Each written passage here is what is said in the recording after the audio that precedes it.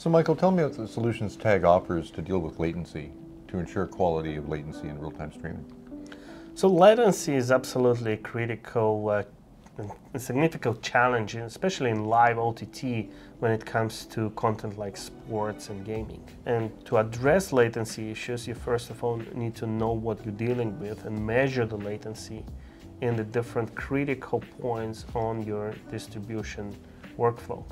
So TAG has introduced a number of technologies. I'm really excited about one of those technologies, which is called content matching. Content matching is based on fingerprinting the video streams and then aligning those fingerprints and understanding whether the content is the same on both sides of the measurement algorithm or not. It is very similar to a subjective, like a human can identify same video picture even if it's in reduced quality, reduced resolution, different bit rate or frame rate. This technology can work across all of those. It can measure very precisely the latency between two or more points and can give you the numbers of how the latency is changing over time.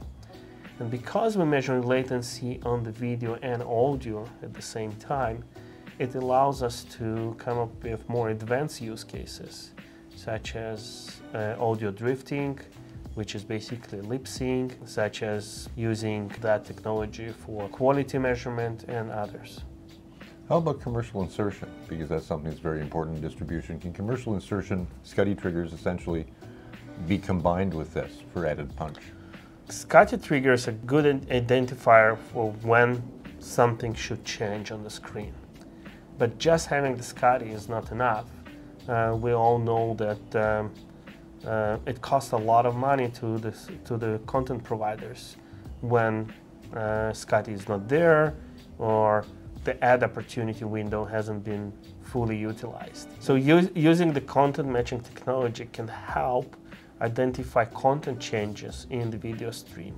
Combined with SCTI markers, we can know exactly on the frame when something was supposed to change and where they did change or not. Sometimes you expect it to go to a commercial and change the content. Sometimes, depends on what you're comparing it to, you expect it to stay the same. But it's a good identifier on when things may go wrong. And of course, this doesn't just apply to OTT. Legacy broadcasters today can use all of these capabilities in their current workflows, and as they migrate to FAST, they simply build out the same tool set. Everything TAG does applies to any type of workflow, whether it's OTT, whether it's uncompressed, in live production, in playout or distribution. Our business model, the zero friction business model, allows the customers to use the TAG software in any part of their workflow, in any part of what they're doing, and use the same licenses, whether it's on the ground, in the cloud, anywhere, with any protocol or any video format.